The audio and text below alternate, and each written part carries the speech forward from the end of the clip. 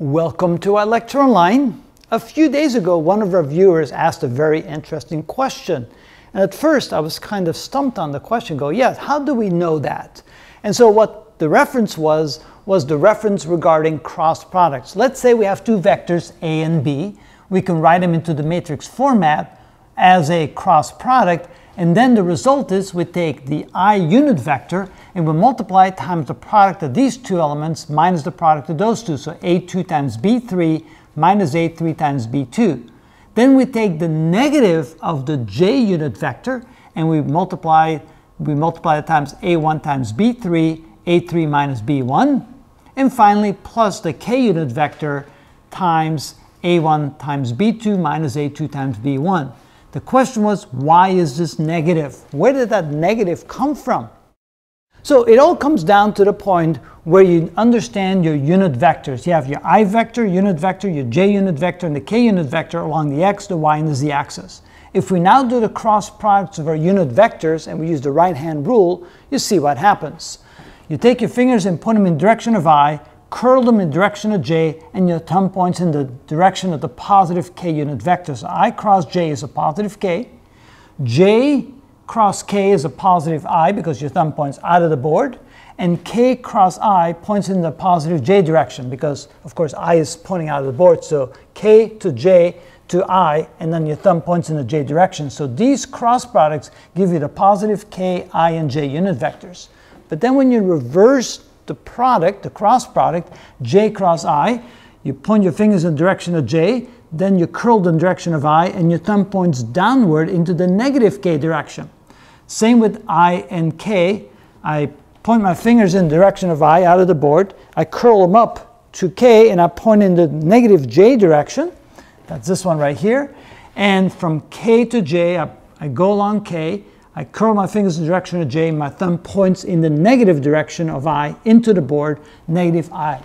So now when we take this representation of a cross product of two vectors and we write them like this and we actually multiply the elements together, notice we have 3 elements here and 3 elements there, so together we'll have 9 products. And if we take the cross products of the unit vectors into account, you'll see what happens. So let's try that. So this is equal to A1 times I times B1 times I. So you end up with A1 B1 times I cross I. Now what is I cross I? We didn't put it there. But notice if you do an I cross I, since they're pointing in the same direction, that must be equal to 0. The same with J cross J, since the two vectors point in the same direction. Two parallel vectors, when we do a cross product, we get 0. And also K cross K, that is equal to 0 as well. So this term will go to 0. We'll take care of that later. So now we have A1I times B2J. So we have plus A1 B2 I cross J. And then we have A1 times B3, A1 B3 I cross K. Like this.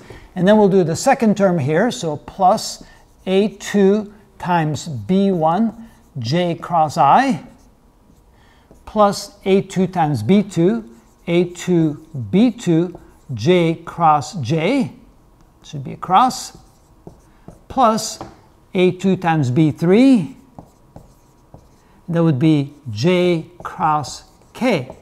And finally we take the third term plus A3 B1 K cross I, multiply this times this, plus A3 B2 K cross J, and then plus A3 B3 K cross K.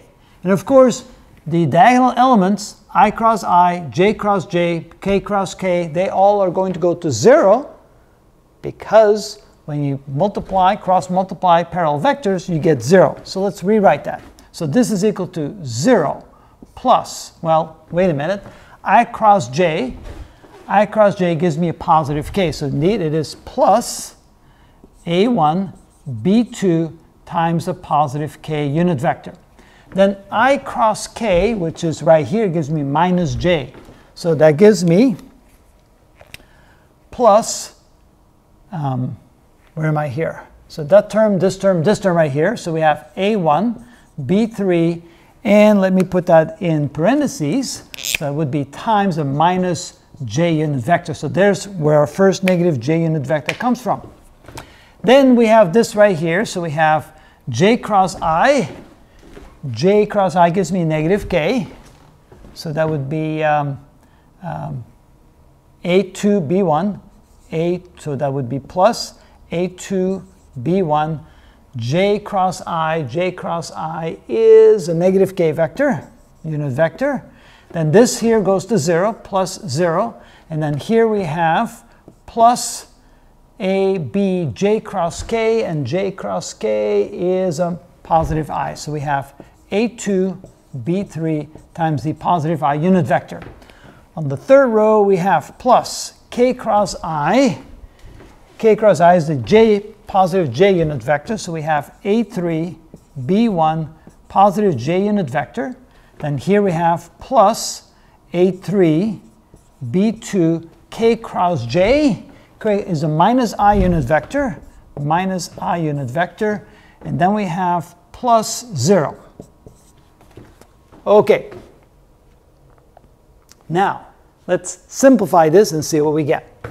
First, we have the I unit vectors. We have one here and a negative one there.